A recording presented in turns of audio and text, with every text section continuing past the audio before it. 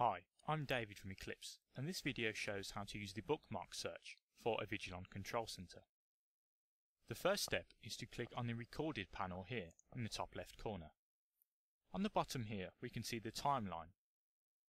Whenever you see a timeline in Avigilon Control Center, a bookmark can be set. A bookmark can be easily set just by right-clicking on the menu and selecting Add Bookmark. A new menu will appear, allowing us to set the bookmark. We can type a name, we can select the time range, and select which cameras we want to use. For now, we shall turn down the time slightly, and select all of the cameras.